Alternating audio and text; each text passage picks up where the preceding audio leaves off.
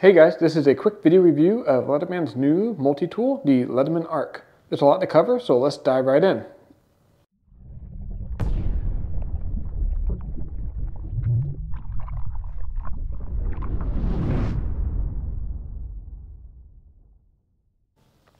Hey guys, my name's Adam, and today we're doing a quick video review of Leatherman's new multi-tool, the Leatherman ARC. I'm really excited. This is the first new premium multi-tool that Leatherman has come out within quite a while, at least for the production side. They do have their custom shop, but it's a really cool multi-tool. So I'm going to go ahead and unbox it. We're going to go over the size and weight and then all the features and then some of the pros and cons I think this particular design has. But overall, I think you guys are going to like what we're going to see. So let's go ahead and just unbox this thing.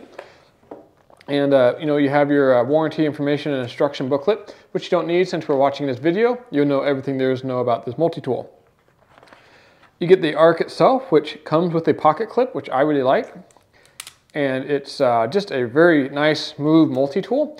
Putting the tool to the side, we'll deep dive that in just a minute. Let's go ahead and take a look at what else is in the box. We get a wonderful sheath. I really like it. It's a nice, durable nylon sheath. Has kind of snap button on there instead of the Velcro. I really like that. The Velcro tends to get gummed up with dirt and debris. The snap button just feels a lot more secure. On the sides of the sheath, you do have loops for pin lights, pins, or even just some of the drivers that you can buy for the Leatherman tool itself. And then on the inside, you have a pocket in the back for your bit kit. And then there's also a pocket in the front for your bit kit in case you have an extra bit kit or you need some different bits than what's included. You can buy an extra kit and they just slip in like so. And then when you need it, just pop it out. So I really like the sheath. I think it's one of the better ones Leatherman has made. I've seen it before, but I've also seen some of the Velcro style ones that on the back there's also a nice size belt loop so you can attach it to your belt, your pack, or however you want to carry it. The bit kit itself comes with a nice assortment of some square, hex, Torx, and Phillips and flathead drives. So depending on what you need, this bit kit probably has you covered. Leatherman does sell additional bit kits with more options if you need something different. So that's the bit kit. Pretty simple. All right, with the unboxing out of the way, let's go ahead and talk about the size and weight of this tool, and then we'll cover the features. So the length of this tool is going to be right at 4.25 inches long. The width is 1.3 inches wide. And then the thickness, not including the pocket clip, is 0.68 inches. So overall, the size is very comparable to the Leatherman Wave, which is a very popular multi-tool for Leatherman, and I think this is going to really be a nice replacement for that multi-tool. As far as the weight, it weighs in at 8.6 ounces, which in your hand feels like a proper tool, but isn't overwhelmingly heavy or anything like that. It's a nice size and weight. It feels like a proper sturdy tool without being overly heavy and bulky. The tool itself is super smooth to use. You can deploy it one-handed. There's a magnet in the very base here. You just separate that. And almost like a belly thong there, you can just pop it right open. And then, when you're done, you just, boom, one hand. So everything about this tool is one-handed. I will be using multiple hands in this review just to make it a little bit easier to keep in frame. But just so you can see, I can get all the implements out one-handed. So that's really the big selling feature for kind of the free platform, if you will. Leatherman's really going all in on the one-handed usability of their multi-tools. So let's go ahead and take a look at the outside features, the major tools, and then the secondary tools. So as I pointed out earlier, there is a pocket clip.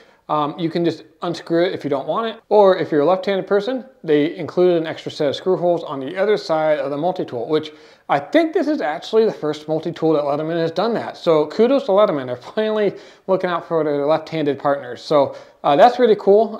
I do like that the pocket clip is included. A lot of their multi-tools in the past did not come with the pocket clip. That was something you had to buy separately. So it's nice that it comes with this.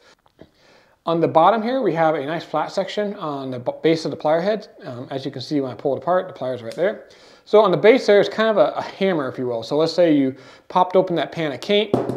You can just go in there and tap things closed, hang pictures, tent sticks. The hammer will have lots of uses. So I do like that there's a nice sturdy section of the tool that can kind of use to beat on. Comparing that to the Leatherman Wave, you can see the base of the pliers there are not flat, and it's actually kind of rounded with some weird edges. It'd be really hard to hammer things with this. Where on the ARC, that's not a problem. So that's it for kind of the exterior of the multi-tool. Let's go ahead and start looking at the outside tools. So first up is going to be the knife blade, and I'm sure that's what everyone wants to see first. This is a new MagnaCut steel blade, which is coated in DLC. It gives a really nice kind of finish to it. Now, MagnaCut is a corrosion resistant steel, so this doesn't necessarily need to be coated, but it does look pretty cool and is going to make the blade a little bit more durable. The machining on this is really good. If you look at the edge there, it's a nice even cut, and it's just a really nice shaped blade. It's 2.6 inches long. It's kind of a sheep foot style, so you have a really nice long and flat belly, which I really like the shape of it. And being at 2.6 inches, this should be legal in most areas of the United States. So A+ on the knife blade. To close the knife blade, you have kind of a lever back here, and you just close it. And the other thing I want to point out is there is a thumb stud on the knife blade, which I really like because it makes it feel a little bit different than the other tools. So all the other tools, like this one here, you can see have the thumb hole. The knife blade itself has a thumb stud. So that does a couple things. First, it's a little bit quicker to deploy, but it also feels different. So if you're fumbling around in the dark or if you're busy looking at something, you can easily tell which tool is the knife blade because of that thumb stud. So really like that. So great job by Leatherman on this new knife blade. This is the first multi-tool that I'm aware of that has the new MagnaCut steel. So again, if you're looking for something premium, Leatherman is going to be your go-to option here. So putting the knife blade away, let's take a look at the tool on the other side of the same handle. And this is the saw. And Leatherman has always done an excellent job on their saw. Really wicked serrations and just what you have come to expect from Leatherman. Not really much else to say about it. It's, you know, a traditional Leatherman saw. Going to the other handle, we have a file, and I really like this file actually. One side is kind of just the coarse metal crosscut. The other side is a nice diamond file, which a lot of multi-tools don't have the diamond file. And even the free P4, which this tool is loosely based on, did not have the diamond file. And on the crosscuts, they didn't come all the way to the tip. They kind of left a flat, smooth spot at the tip there, which is kind of annoying when you're trying to use a file that have a dead spot. So they fixed that. And then on the very bottom edge here, you do have crosscuts, which is great for like slot cutting screws that have been stripped out and things like that. I really like that they have the crosscuts on the bottom. They're usually kind of like a metal saw. Overall, really like the file. Don't have a lot of other things to say about it. It's, you know, if you find a sharp metal edge on your car door or something like that, you have the nice diamond file to smooth things out in a pinch. Putting that away, let's look at the final exterior tool, and that is going to be the scissors. And I'll be honest, I kind of wish instead of the scissors, they put a serrated edge blade in here, but that's just because of my personal use. I know a lot of people really like the Leatherman scissors. And these are a really good pair of scissors. They're nice and snicky. The spring seems to work really well. They're a little bit bigger than the wave scissors, but they're not nearly as chonky as like the Leatherman surge scissors. I think it's a nice compromise for the size of multi-tool we have. And instead of having to open the tool up like you had to on the wave to, you know, pull it out, it's right on the outside, super easy to get to. So that's it for the major tools on the outside of this multi-tool. We have the 2.6 inch MagnaCut blade. We have the saw. We have the scissors. And finally, we have the file. Let's go ahead and take a look at the other secondary tools that this multi-tool has to offer. And I think this is where you're going to see some big improvements over like the P4, for example. So first is we have a flathead screwdriver / cap lifter. It's going to do everything that a flathead screwdriver and cap lifter will do. So that's nice. I do like the size of the flathead screwdriver. It's perfect for prying open paint cans and things like that. So it makes a good pry so you're not using your knife blade. Last thing you want to do is break the tip off of that lovely MagnaCut blade. Next on this handle is the eyeglass screwdriver. And not everyone wants eyeglass screwdrivers, but I find it super handy. Even if you don't wear glasses, this is great for like battery doors on you know, small remotes. It's good for, you know, gun sights. It's good for just a lot of kind of smaller finicky work. The driver is double-sided. It comes with a flathead and Phillips head drive. You can replace it with some different options from the Leatherman website if you need something else. So the eyeglass screwdriver seems to come in pretty clutch for me because that's not something I really carry in my tool belt. So when I really need a small screwdriver, my Leatherman tool is the only tool that I have that will do that job. And then the third tool on this handle is the awl. And everyone seems to like awls, and I'm one of them. The awl has a really nice sharp edge. It's great for cutting open packages, punching holes into things, drilling holes into wood. You know, the awl is just one of those kind of versatile tools that you find yourself using frequently. I personally like using the awl, especially when it has a sharp edge like this, for cutting the straps off pallets, things like that. You can really get under there and just cut that plastic strapping on items that have been shipped to your facility. So I really like the awl. And then I do want to point out on the inside here, there is a wire stripper. So you don't need to use your knife blade to strip wire there. You just put the wire in there, put your thumb on it, and then you pull the sheathing right off it. So flipping the tool over, we have two tools on this side. We have the can opener and the bit adapter. And let's just take a look at the can opener first. It's pretty much what you expect. It's a can opener. I don't use a can opener that often, but this does work good for scraping. It kind of comes to a nice little edge there. So it works good for scraping things off like glass, or if you got a sticker or something on something plastic. I kind of like to use the can opener. It's not so sharp. It's going to cut the thing you're trying to scrape stuff off of, but it's I don't mind if it gets gummed up or something, because I don't really use it for a lot of other things. It does have a pretty nice little fine tip on there, so you could easily use it as a flathead screwdriver as well. Now I do want to point out, compared to the Leatherman Wave, the Wave has like this kind of eagle clawfoot style kind of can opener. And this is more of the Victorinox style can opener, which I know a lot of people really like. So they kind of switched up the can opener style. Not really sure why, but I do like this type of can opener too, so I don't have an issue with it. And then switching to the final tool, we have the bit adapter. And I really like the bit adapter. I wish they had put it on some of their previous free P4 and free P2, but they didn't. But you do get it with the Leatherman ARC, which I really am glad to see, because in my career, I use a lot of Torx bits for computer hardware, server racks, and stuff like that. And if you just have the Phillips and flathead drive, that's not very helpful. But I can put the Torx heads in there and have exactly what I need for my job. Maybe you use a lot of square heads or hex heads or something like that. You can get the bit that you need out of that bit kit and put it in here, and it'll always be with you when you need it. So really do like that. I also do want to point out that this bit adapter is different than the Wave's bit adapter. The Wave has a much kind of beefier looking bit adapter. I think this one's going to work really well. A lot of the extra material on the Wave is for that kind of finger notch, so you can get your fingernail in there. And they basically just kind of shave that off the back side here to give you a little bit slimmer profile. The same bits will work with the Wave, Charge, and ARC, so you don't have to worry about getting new bits or anything like that. I just want to show you that the bit adapter had been redesigned. Last but not least, let's take a look at the pliers. Now, they come open really easily, but they don't just fall open because of a magnet in the handle here. You have to kind of break that magnet first, and as you can see, that handle just swings freely. So if you give it a little flick, it just locks into place, just like a kind of a ballet song type knife. So I really like that.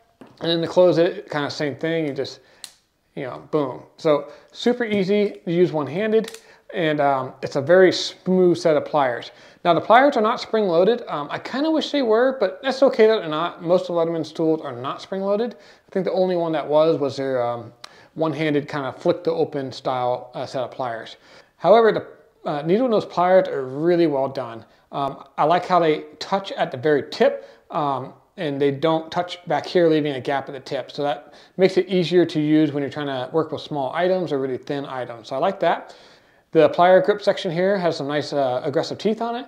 And then, just like a lot of Leatherman's newer products, we do have the removable wire cutters in case you damage them or something like that, trying to cut the head off a nail or something you maybe shouldn't be doing. No worries, you didn't just damage your expensive multi-tool. You can replace the removable wire cutters. So all in all, everything you've come to expect from a pair of Leatherman pliers.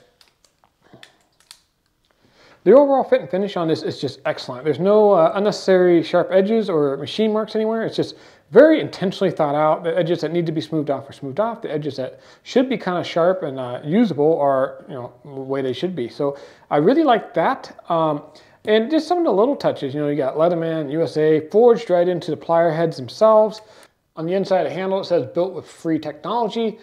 Just, a lot of attention to details. And, that's what you get when you buy a Leatherman product. The tool is built the way it's supposed to be built and not just slapped together. And being a Leatherman product is an American-made product, which just, gives you a little pride pulling it off your tool belt and putting it to use. All right, guys, so that was my quick and dirty overview of Leatherman's new multi-tool, the Leatherman ARC. So what are kind of the pros and cons of this tool, and would I recommend it? So, first, there's a lot to like about this multi-tool. The pliers are super smooth. Everything is one-handed deployable. You just use your thumb and spread out the tools you need. select one you want, and away you go. So as far as like ease of use, A+ there.